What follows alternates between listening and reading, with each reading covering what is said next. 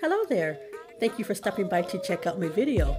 If you are new to my channel and you have been enjoying the content, I do hope you consider subscribing.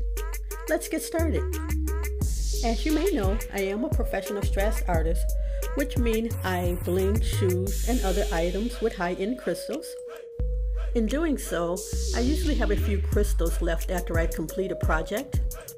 So I'm always trying to think of fun and exciting ways to use all the leftover crystals. I had a ton of crystals left over after this Louboutin strass project. I used Swarovski crystals to complete this project, and the color is Rose AB. As I mentioned, I had a ton of crystals left over. One day I happened to just be browsing Amazon and I ran across these lace socks with the ruffle. And I thought blinging the ruffle of the sock would be super cute. These are a women's size. I am an 8.5. I think they fit up to a 10. They are a little big on me, but they fit okay. I am sorry about the lighting, but they do sparkle. They are really pretty in person.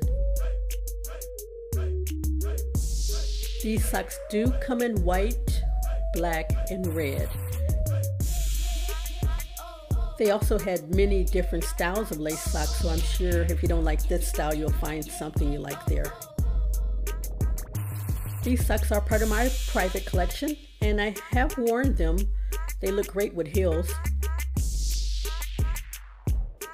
I have also washed them. I just put them in the sink with mild detergent and hung them up to air dry.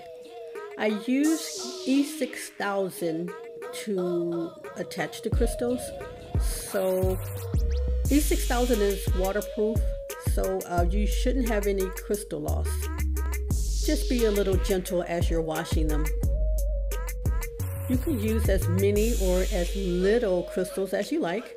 You can pick up crystals from Hobby Lobby or Michaels.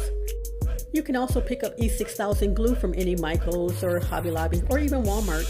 Just make sure it is the clear version.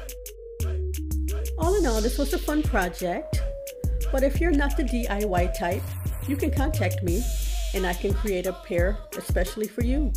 These also make a great gift. You can find my contact information in the description box. If you'd like to see more samples of my work, please check out my other videos. Well, that does it for this video. Thanks for watching, and I hope to see you on the next one.